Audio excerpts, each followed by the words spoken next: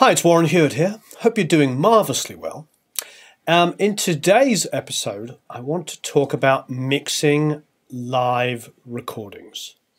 Now, if any of you know my resume, I've actually mixed a lot of live recordings. I recently mixed Black Veil Bride's new Blu-ray DVD called Alive and Burning. I've mixed Joe Strummer, the Ramones, The Fray, Nelly Furtado. I did like a whole bunch of Walmart session stuff and AOL sessions with the Bangles, you name it, Pitbull, all kinds of different stuff. So I've mixed a lot of live stuff. And it's not like mixing studio recordings. You have to have a different mentality. Cleaning it up too much can actually ruin it. So what I thought I'd do here is do a quick overview on mixing live recordings, because increasingly live recordings are starting to become sort of a norm, because it's a way that we can get our material out there. If you're a local band, an artist, and you're trying to create some good, content, it's a great idea to just roll in a mobile rig, especially now with digital consoles where you can just literally take a feed off a digital console and just print straight into a laptop, which is frankly what we did recording Black Veil Brides. We recorded them live at the Wiltern in Los Angeles, and that just literally went into a laptop front of house and a laptop on the monitors. So we recorded it twice, just off digital consoles. And all the tracks were separated. It was really easy to record, and then I came and mixed it. What I'm going to do here is I'm going to show you an old friend of mine, a guy called Dick Wagner, who was a very famous session guitar player in the 70s and 80s, who played with Lou Reed, played with Aerosmith, played with, most famously, in Alice Cooper's band, and a whole bunch of other stuff. He wrote Alice Cooper's biggest song, his only #1 single, Only Women Bleed, and unfortunately Dick died last year.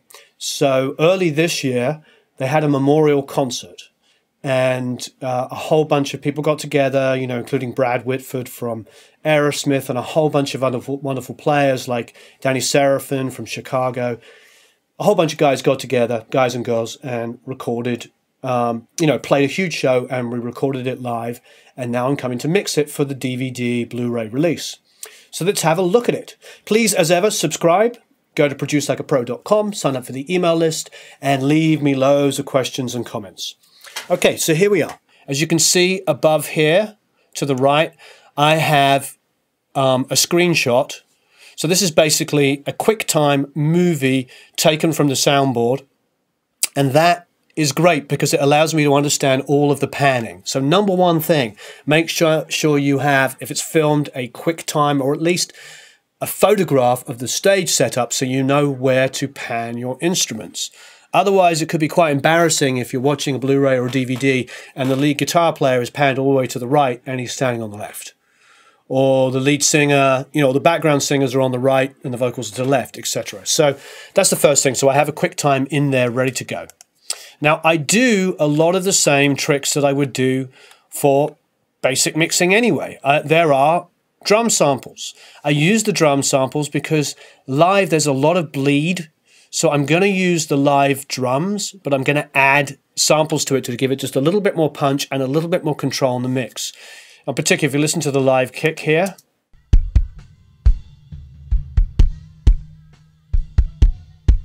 it's okay, but it's very dynamic. It's, I like it, but I don't love it. And I've got, a trim here to bring me up some level because it was printed pretty low. I've got EQ because it was very, very clicky, so I've taken the top end off. And I've got an API, I've boosted the 7K, but I've got rid of this sort of 12K buzz that was on it. There was like a buzz, really high frequency buzz. And do my usual low, mid, cut, etc. So it's pretty straightforward what I'm doing. I've got some extra EQ on my kick bus, so stuff that I would do normally, but I've added, I've added my kick samples, which honestly are a lot louder in this instance. So here we go with the kick samples. You're going to hear a dramatic difference. So it's quite a lot of additional kicks on this one.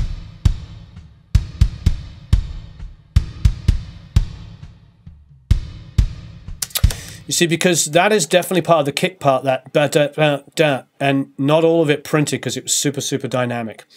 Okay, so same thing with the snare. Let's just check out the snare top. Here's the snare top.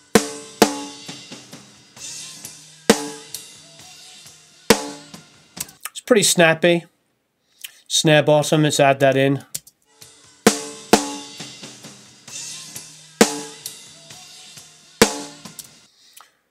Again, got a trim tool on here. What I'm actually doing here, you may have seen me do this before, is I'm trying to get the snare in phase with the overheads. So if we look at the overheads, as you can see, the levels are printed super low in this recording. I didn't record this. This was recorded by somebody else. Okay, so if I do Option, Command, and then I use the bracket tool. This is for a Mac, unfortunately, only, but Option, Command, bracket. You can see I can make the waveforms bigger and smaller.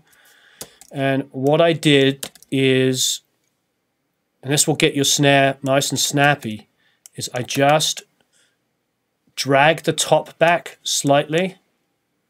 See 123 samples. See, it's coming back in phase. If you see here, let's zoom in a little closer. Here you go. And then the front of the waveform there.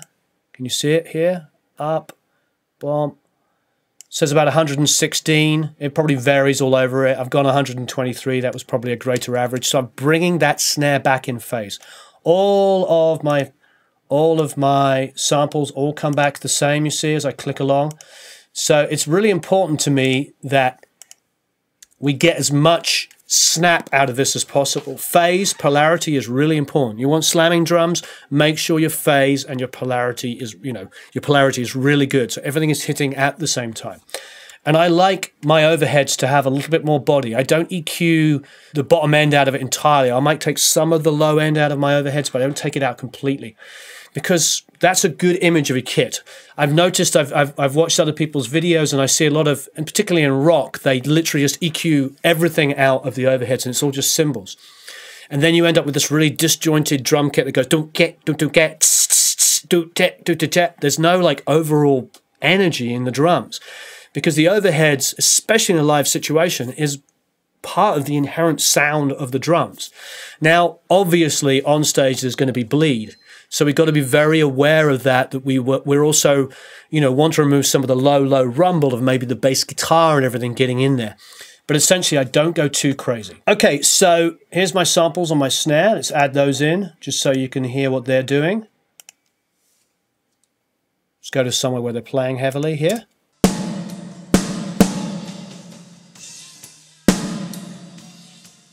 Now, one thing you're going to notice is I'm using a lot of verb. Why am I using a lot of verb? It's live. If you were in that auditorium, it was going to be huge. If you want to preserve the feel of a live concert, don't make it cool and tight and like maybe a studio recording. This is live. You're in a huge auditorium. You can see even just from that shot that it's a pretty big space. So it's got to feel not cavernous, but it's got to feel large. It's very important with live stuff that you get that feel. Okay, the other thing I've done, which I do a lot on my tom trick, I call it the tom trick, is I have gained down. Now, this is time consuming and you can automate, you can do all kinds of stuff, but what I've done here is I've gained down all of the bleed in the toms here. If I go to an unedited one, say here, you can see there's a lot of bleed. So what I do is I gain down. I always do -21 or -18 dB. And what you'll see it will give us, it's tough because it's never perfect, but you'll see what it does here for the floor.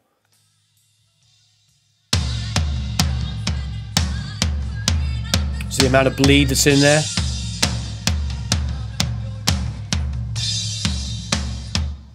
And to be honest, we could go in there and clean that up a little bit more. You see, if you hear the cymbal bleed, we could do this.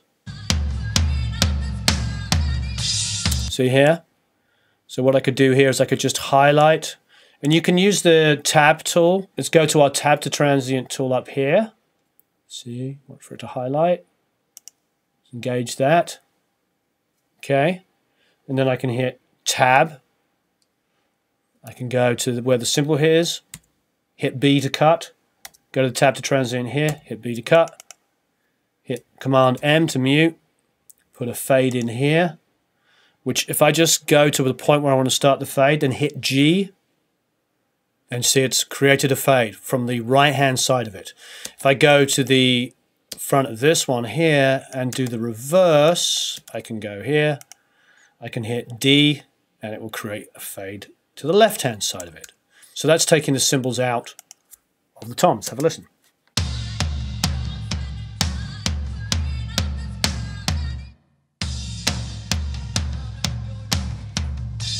Another one there. So let's zoom here. We'll hit tab, cut, tab, cut. So that's tab and a B. Select here, hit G, select this, double click on it. Command M is mute. Let's drag this over to the right hand side, hit D, and there we have taken that cymbal out as well.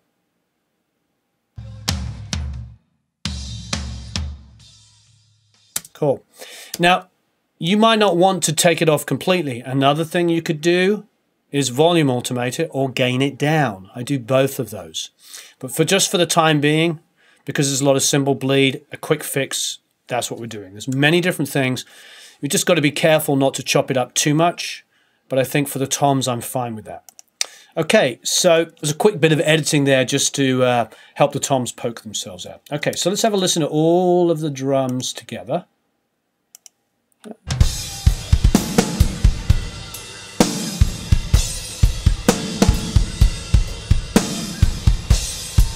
There's the occasional peak here. And you can hear bleed from all the other instruments. It's fine, it's live. There's just some bleed we want to control and other bleed we don't. So next we have bass, which is printed as a stereo file. It's a DI only, so there's no real bleed in there, which is absolutely fine. What I've done here is I have done my usual thing, where I've got my multiband compressor. So if you look at all my bass mixing stuff, you'll see the same techniques. This is pretty straightforward. It's a DI, there's no bleed, there's no real issue here. But as you can see, I've got the low mids controlled with a multiband compressor, so they're very even. If you go to my bass mixing, you'll see the same tricks. There's an REQ, boosting some of the high mids just for some definition. Little 100 hertz, some 800 for a little,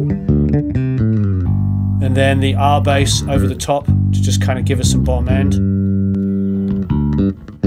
Just some even bottom end.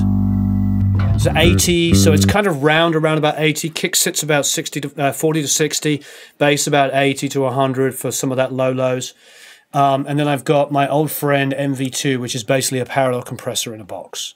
It's a great plugin. You see it's keeping the super sensitive stuff, pushing it up, but then also compressing over the top. So this left-hand side is like having a parallel compressor in one plugin.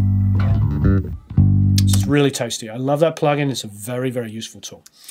Okay, so that's our bass. The bass, there was a bass amp. It was barely audible. We didn't use it. I mean, you're going to find with live mixing, there's going to be all kinds of issues. You just have to work around it depending on how it was recorded. You know, sometimes, you know, like this is a makeshift concert with tons of people getting together, you know, and guys just turning up and playing. And, you know, it's going to always be, you know, a bit of a battle when it comes to mix to make it work. But that's your job, is to make it work. Okay, here's some guitar.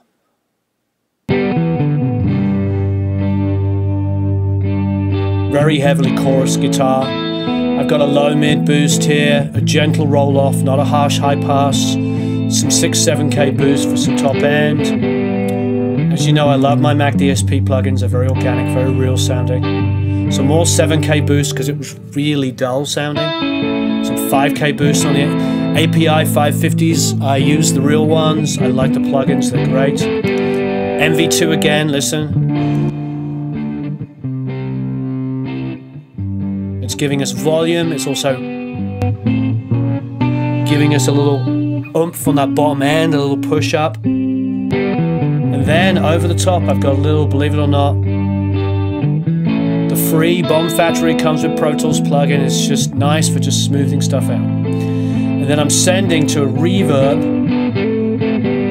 just to Make it feel more live, because it's just a close mic and it's not really getting anything. You know you hate this game. He slaps you once in a while, and you live and love with me. Let's move on. There's some key stuff. DI again. DI, so what are we doing? We're putting a little bit of verb on that.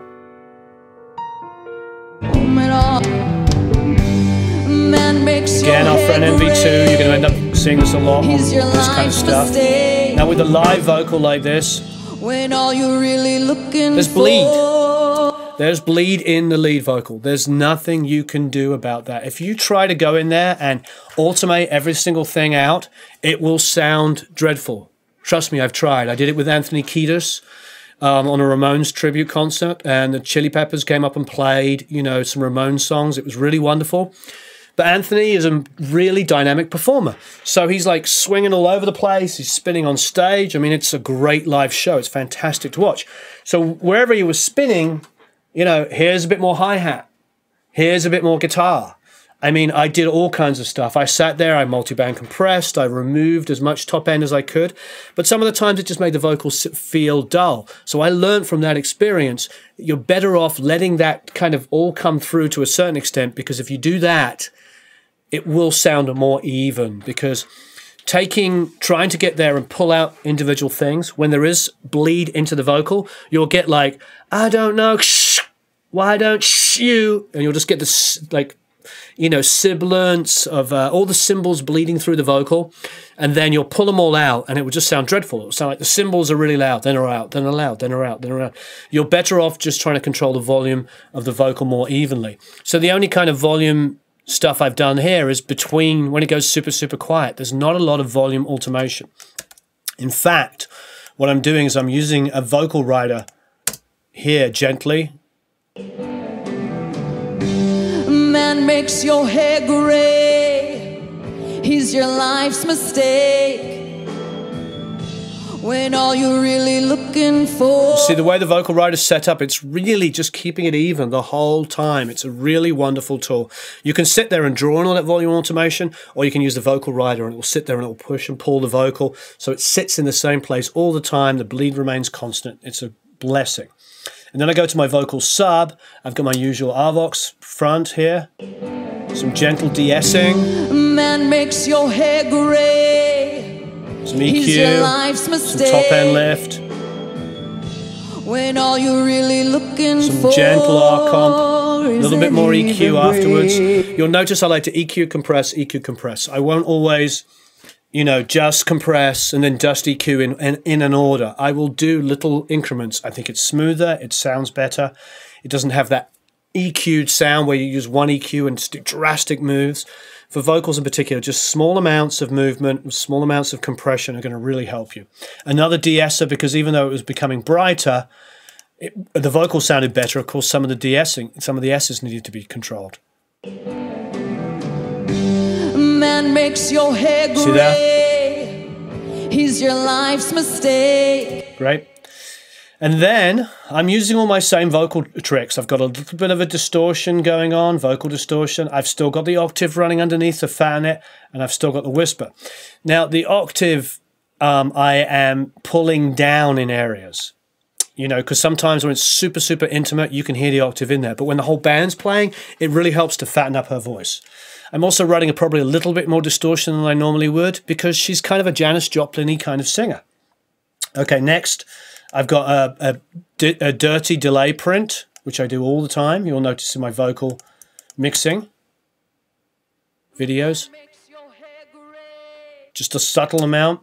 And then I've got my vocal thickening trick, which you can go to the vocal thickening video and see. So I'm doing similar things. I'm just not gating and overly, you know, volume riding the vocal. I'm letting the volume come through of the bleed and stuff, because it adds to the live experience. And honestly, I'm using louder reverbs and delays, etc., than I normally would, because it's live. Have a listen. Only women bleed. Only women bleed. Only women bleed. Only women bleed.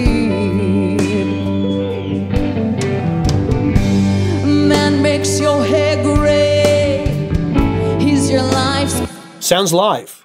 You know, all of the extra ambience, don't be afraid to do it. Now, the only other thing I think we can talk about is our room mics. Don't be afraid to pull them up and down where needed. You know, if you see here, there's some little cheered moments here. Have a listen. Music. I think maybe that music will fit my title. And it's called Only Women Bleed. There's Dick talking.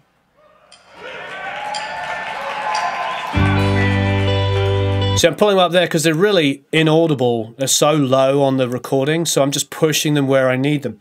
You know, there's like a wolf whistle going in there. I might try and find that to pull up. I mean, these are the things that you need to kind of anticipate. In the actual mix, it's pretty loud because with the band playing, you have a listen here.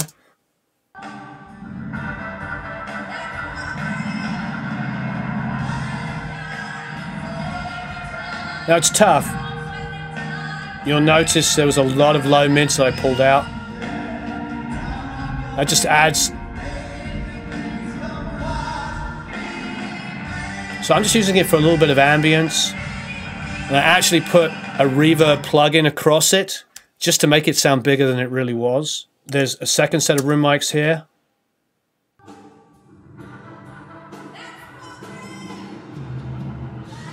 Which actually were a little bit more natural. So they're put in and they're pushed and they're pulled. You always want room mics because you're going to need them for the crowd and the ambience and the excitement, but you just have to be careful where you use them and how you use them, because sometimes, depending on where they are, they might be completely out of phase with everything else. On some rock stuff that I've mixed live, some like heavy rock, the kick is so loud. You know, the click of the kick on heavy rock is so loud in the front of house that you try and pull the room mics up, you literally get this terrible flam between the live kick that you've recorded or has been recorded that you've been given and the front of house live kick, and it's like a it's not like it's like this terrible slap.